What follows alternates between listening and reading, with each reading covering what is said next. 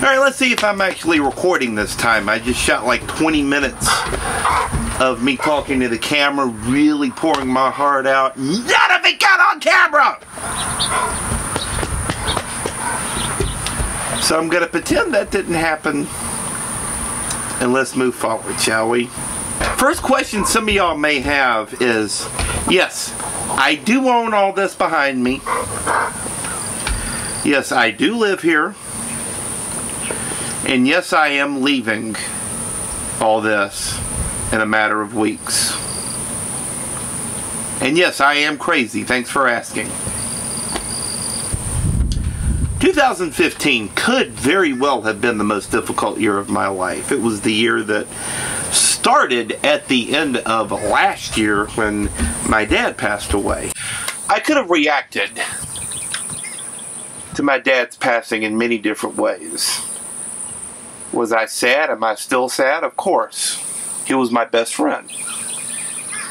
But I could have reacted in many different ways. I could have given up. I could have curled up in a big ball and turtled up. I didn't do that. I was never in the plans because I knew I had big things planned for this year. And boy, did it deliver.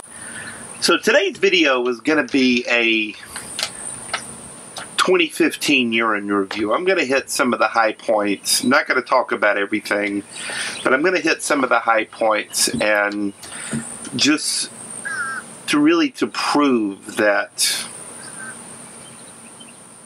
anything can happen. That if you keep your eye on the prize, if you keep looking forward, if you keep moving forward, anything can happen. I'm living proof of that. Hello, Ryan Hall, have we met? In January, I met some amazing people.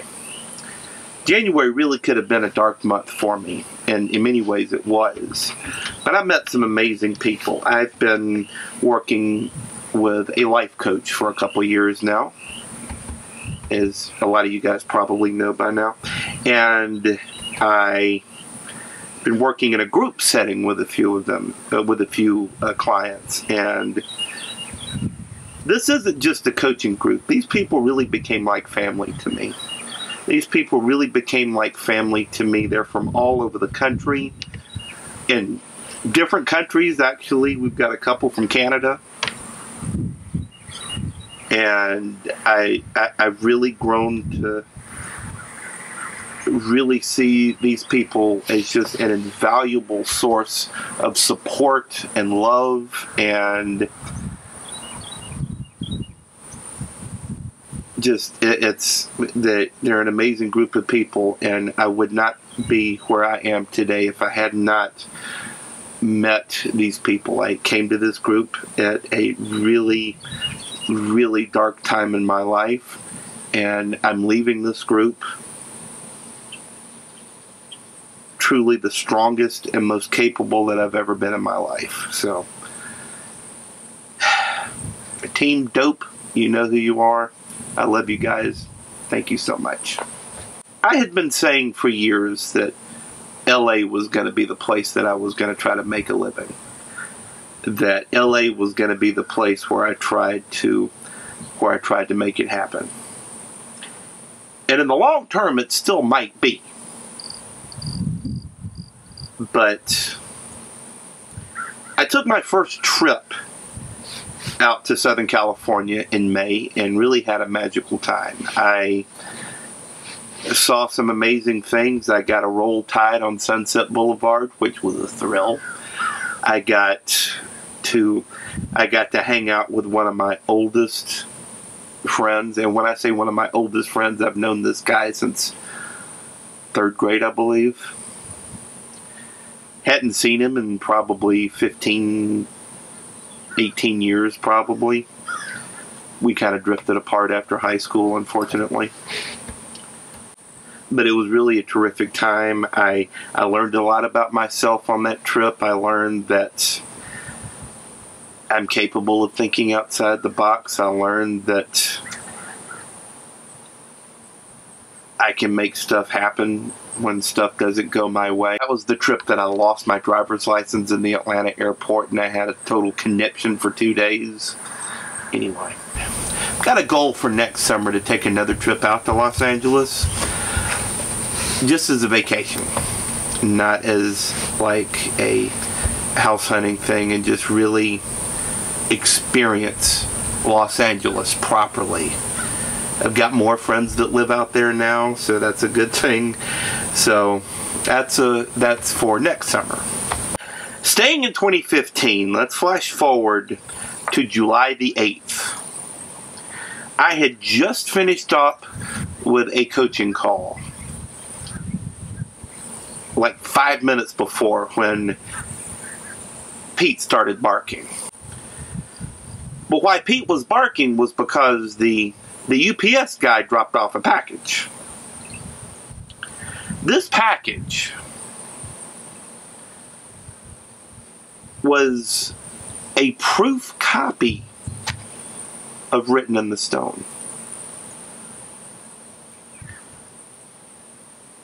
That, I have to say, was the most joyful experience of my life. I wish I could have experienced it with people. But it was the most joyful experience of my life. I cried tears of joy for 2 hours. I'm not exaggerating. That was the most amazing thing I think that has ever happened. And then 3 weeks later, on July 23rd, Written in the Stone, a lifelong dream come true, became available for sale on my website, RyanHallWrites.com, as well as on a little up-and-coming website called Amazon.com. Let's skip forward to the following month. August 20th, I landed in New York City for the very first time. Little did I know that that little town would take my heart. Sounded like a Frank Sinatra lyric. I met some amazing people, hung out with some amazing people. I had one of the best meals I think I've ever had in my life.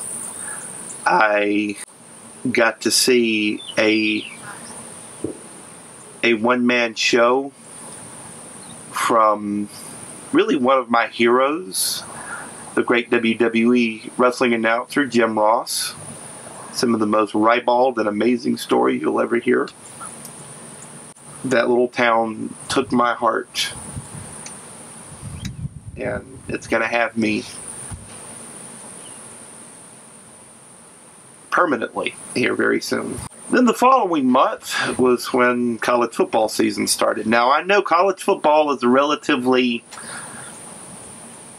unimportant thing in the scheme of life, in the scheme of recovery, in the scheme of... No, it's not. More than anything, I think sports can help you heal a broken heart. Sports can help you heal the wounds of a broken heart. See, my dad and I, Bama football was our thing. Bama football was our thing, and he would have loved this team. He really would have loved this team. Smash mouth. Defense first. He would have fallen in love with Derrick Henry, as I think I have. Just the amazing young man that he is. And no matter what happens in a few weeks in the playoffs, no matter what happens against Michigan State next week, this season has gone so far to helping me heal, to helping me really find who I am again. And on behalf of the Church of the Crimson, I can't thank him enough. I really can't. And then finally, we come to today. What will 2016 hold? What will the rest of my life hold? Lord only knows. Literally, Lord only knows. But I do know this. I'm stronger. I'm more resilient. And I'm more determined than ever to set the world on fire. Just to watch it burn. Metaphorically speaking, of course.